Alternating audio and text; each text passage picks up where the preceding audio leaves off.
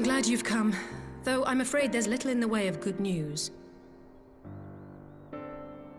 After you left, we reached out to both the Alchemists Guild and Stillglade Fane and attempted all manner of treatments. But the results were always the same. Whatever the answer is, it's not alchemy or conjuring. Why did it have to be Y'shtola and Urianger and not me? Out of all of us, they are the ones who could feasibly have solved this puzzle. And Alphino's still missing. God, it's all going wrong. Where do we even start? A grave situation indeed. Might I be of some assistance?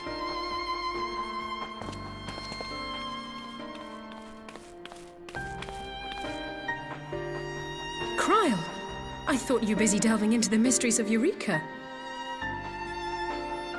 When word reached me of the plight of our friends, I could not well stay away. As a fellow scion, not to mention your erstwhile mentor, this is one of those times you should feel free to call on me, regardless of my personal circumstances. Yes, I should have thought of that. Thank you for coming, Cryle. We would welcome your insight. And I should be happy to provide it. Now, what's this I hear about Alphino heading into Imperial territory? That boy always did have some funny ideas. Do you remember the speech he gave when he was accepted to the Studium?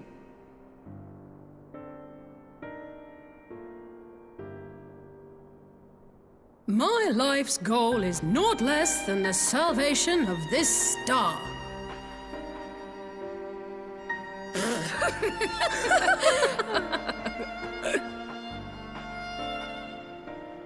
That particular grand pronouncement has been a source of great embarrassment to him, as you know. But the fact of the matter is, he meant every word and has lived his life accordingly. Yes, he remains altruistic to a fault. But I'm worried he was too fixated on his goals to see the dangers, as has happened before. You needn't be so concerned. Though his values remain the same, Alphino is not the blinkered boy he once was. Slowly but surely his eyes have been opened, thanks to a certain someone. A certain someone whom he'd be mortified to learn had heard about his little speech. Mum's the word, eh?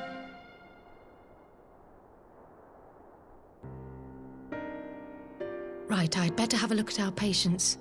They're in the infirmary, I assume. I'll need absolute quiet, so it would be best if I did this alone. If you'll excuse me.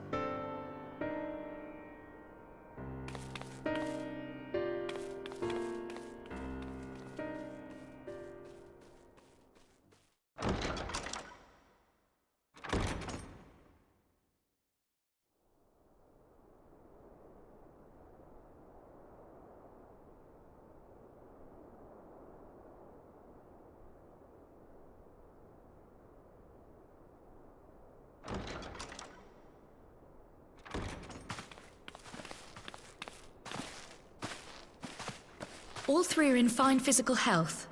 At a glance, I would say they were merely sound asleep. Except for the fact that I couldn't sense the slightest trace of them in their bodies. It's as if their souls have taken leave of their physical forms.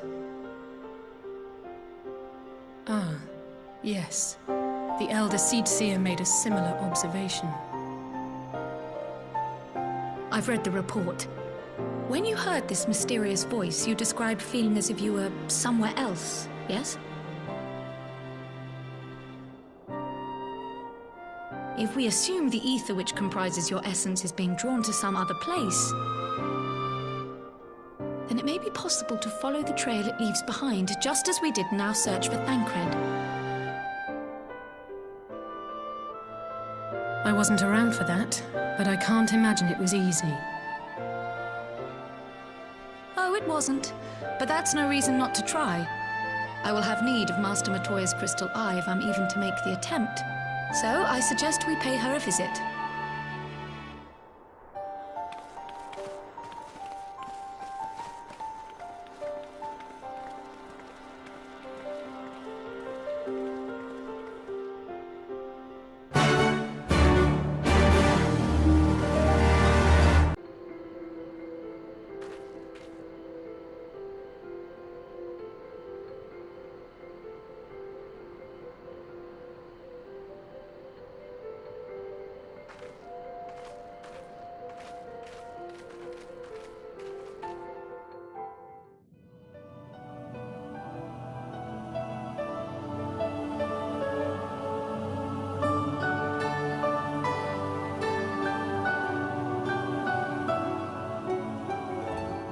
come to disturb my peace again, have you? I hide myself away in a cave, and still you people insist on pestering me with your problems.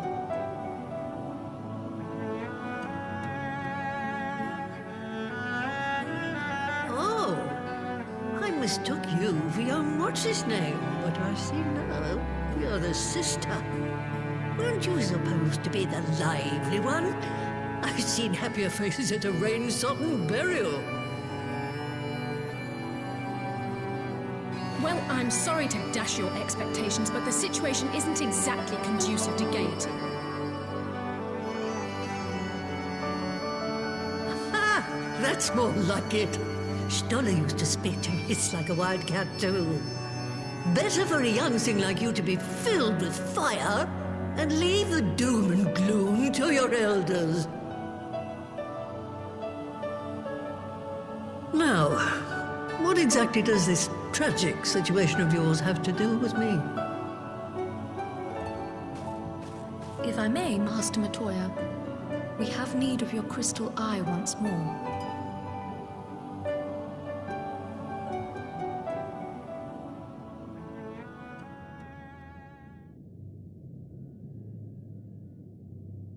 And Stoller is one of the afflicted, is she?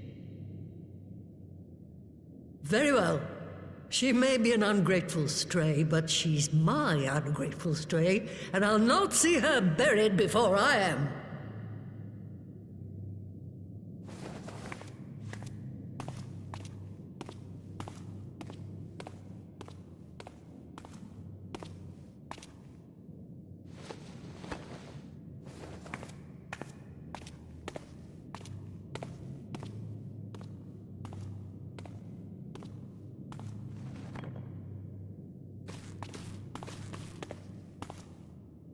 Right. Let us see what we can see. I'll begin from where our friends first fell, and cast my senses out from there.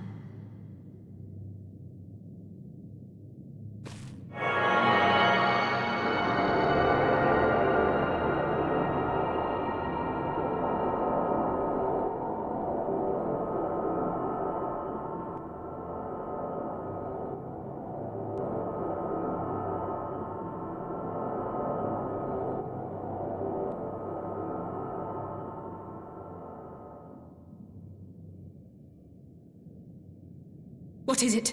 Did you find them? This doesn't make sense. How is it even possible? How is what possible? Kryl, what did you see? The threads, they just ended. And no, I didn't lose track of them. I followed them as far as they went. It's as if they were cut off. Could their ether have dissipated if it had? Oh, gods! Their bodies are just husks. It's like the broodmother's daughter all over again. No, this is different. The Kalyana girl was already dead, body and soul, when Lakshmi effected her resurrection. Aye, let's not jump to conclusions. If their physical forms yet breathe and show no signs of wasting, then it follows that their souls must still be intact somewhere. But where? That's the question, isn't it, girl? Death has not taken them to the ethereal sea, yet there are no tracks left for us to follow.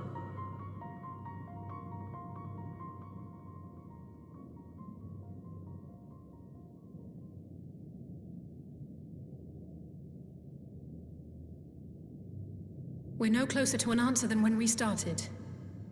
But knowing their souls are still out there is progress of a sort. We just have to keep looking. Pray, excuse me a moment. Yes? I remember, but...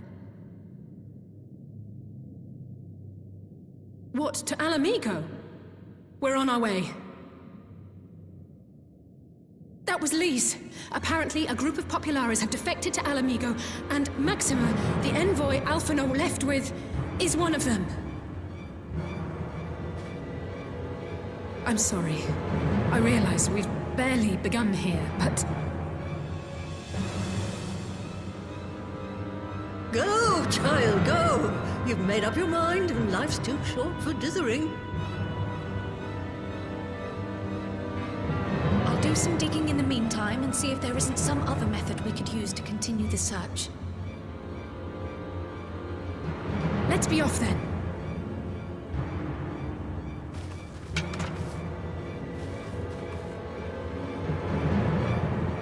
Oh, not again. The enchantment barely seems to take these days. I chalk it up to old age, but I rather doubt it's that simple.